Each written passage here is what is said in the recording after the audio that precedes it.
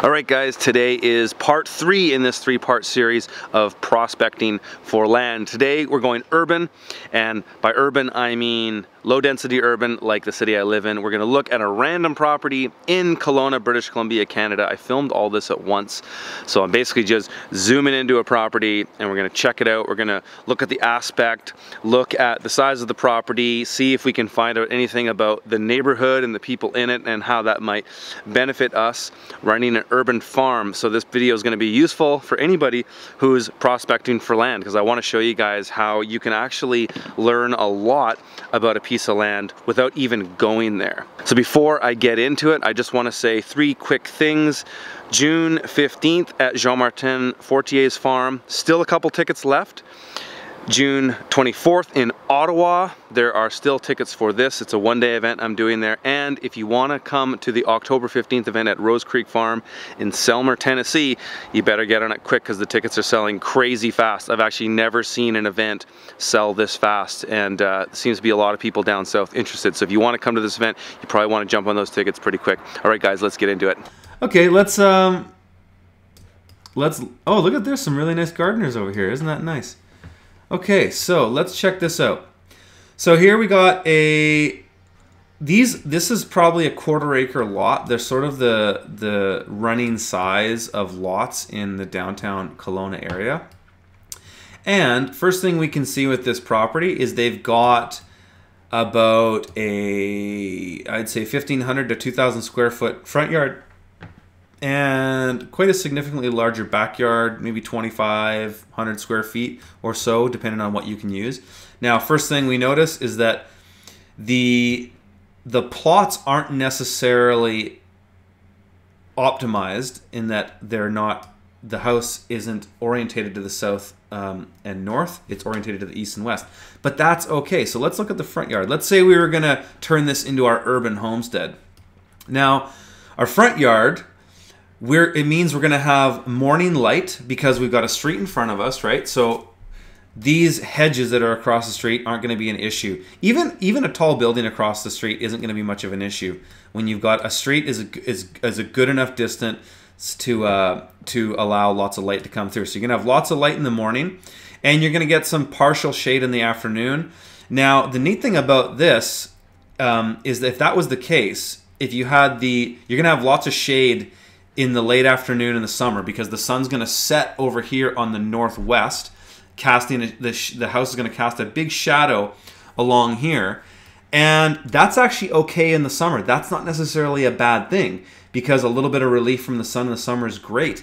So that means, you know, this might be a prime place to be growing greens and stuff like that in the summer, especially close to the house, to get some relief from the heat.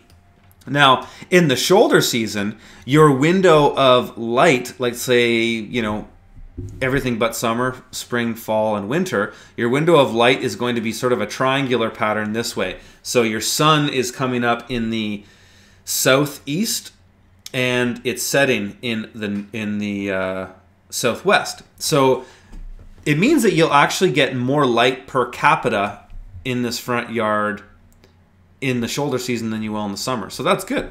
So the shadow of the house isn't going to affect you as much in the shoulder season as it will in the summer, but in the summer it's a good thing because your spectrum of light is a lot more narrower. So that's good. Let's look at, well, let's explain the other plots here. So we got the backyard plot.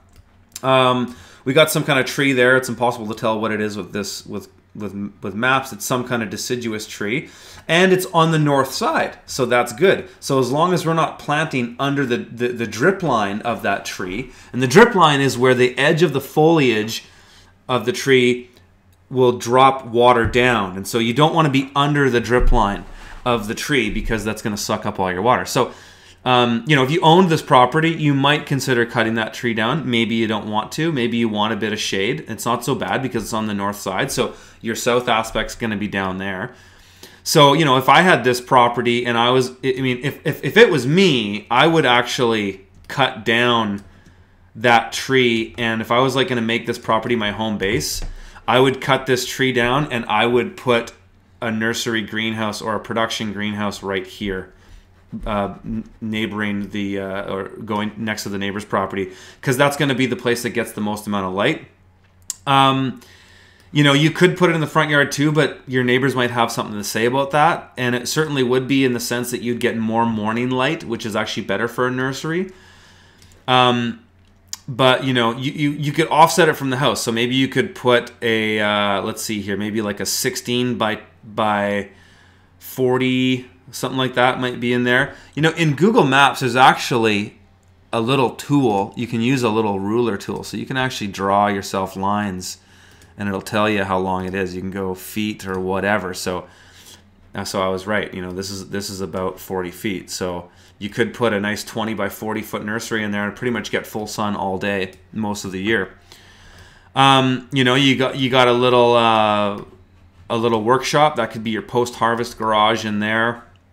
So as far as soil goes, it's harder to tell about the soil in an urban setting as it is with the rural, because with the rural stuff you see more of the land shape and you see where water accumulates and things like that. With the urban stuff you don't see that as much, but you know, you can see brown spots. You know, you can kind of get an idea of it. You know, usually just going down there you're going to see a lot right away.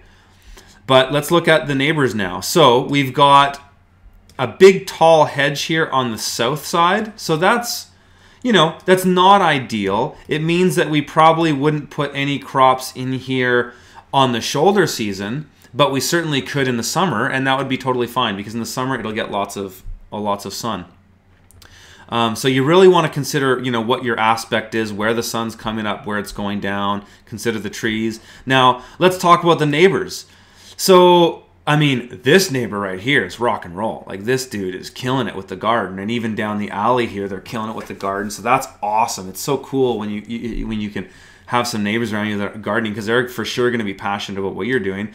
And so here, maybe we got some kind of permaculture hippie here. We got some kind of cool looking garden there. You know, these guys got the raised beds and all that, so that's awesome. So, you know, you want to look at what the neighbors are doing. One thing that's nice about this property in particular is the fences look pretty good. So the only neighbor that's going to be concerned about what you're doing in this particular spot is this one. But the fences are good, and so that's not an issue. They might have something to say about the front yard, but who knows? I mean, it's your property, right? So it's up to you. And across the street, you got a big development happening on. So that's not going to be an issue yet, but it might be. And so this is the kind of thing, like, if you're gonna buy property, like say you're gonna buy this house and you want to do like an urban homestead or something like that, then you would want to consider what's going on here next door. Okay, get this text message out of here. Stupid. Because if they're gonna put a skyscraper in there next door, well then, you know, you probably want to know about that. That might change your decisions on what you want to do. And so, like, let's say we are starting here. We got our home base here, and then we might want to look for other land. And this is actually what I did when I was looking for land with my urban farm, is I would just scan neighborhoods and go, okay, yeah, look at this in the neighborhood. We got some good sized yards, you know. I would be like, you know, if it was me and I was at this place, the first thing I would do when I moved into this is I would introduce myself to these two neighbors that have the gardens and tell them about what I do. And I would try to subtly see if this neighbor who's already got the garden in the backyard would be interested in letting me farm their front yard, because they might not want to garden it. And judging by the size of their garden, they're happy with the size of their garden. Maybe they find their lawn is a pain in the ass. Maybe they don't want to mow that lawn, but they don't have the time to have that much garden. So you could come along and offer a solution. Hey, how about I take care of your front yard property for you? I'll give you a kickback of vegetables. Or hey, you know what? Here's an offer. I'm going to have a greenhouse in my backyard. How about I start all your nursery stuff for you every season for your garden as a trade for using your front yard? Because maybe they don't need vegetables because they grow enough, you know? Just things like that. It's always about finding a way to offer value to people, you know? And yeah, so, you know, looking through the neighborhood here, we've got lots of good lawns. You know, look at this. This is cool. Like, got some gardeners here. You know, there's stuff happening. There's lots of green in this neighborhood, you know, and so the cool thing is once you get started, and this is what I tell people all the time, and we're gonna leave this one here, but once you get started, you get anchored down somewhere, you get some production going, people are gonna come around, they're gonna come and check out your property, and they're gonna ask questions, and there's gonna be opportunities that come out of that. And so the first thing you wanna know is get to know your neighbors really well, build a nice rapport with them, bring them some veggies, surprise them with some stuff, build that rapport, and then those neighbors are going to tell their friends, and then they're going to tell other neighbors, and sooner or later, you're going to have people from all over the neighborhood asking you if you can farm their yard. All right, guys, if you found that helpful, smash the like button, subscribe to the channel if you haven't, and hit that notifications bell next to the subscribe button, because YouTube has changed some things around and people who are subscribing to channels aren't necessarily seeing the videos for some reason. So hitting that notification will make sure that you do see the videos. If you guys have any more comments or questions, leave them below, and I really appreciate your guys' suggestions. A lot of the videos that I've come up with in 2018 have been from your suggestions, so thank you for giving good suggestions, and I appreciate the feedback and a lot of the things that you guys have just suggested and commented on over the years I have used to improve my channel. I remember a while ago some guy was talking about, hey, you got to do better audio, so bought a better mic, you know, things like this. I appreciate the constructive ones, the haters not so much, but the constructive criticism and feedback is always welcome. All right, guys, talk to you later.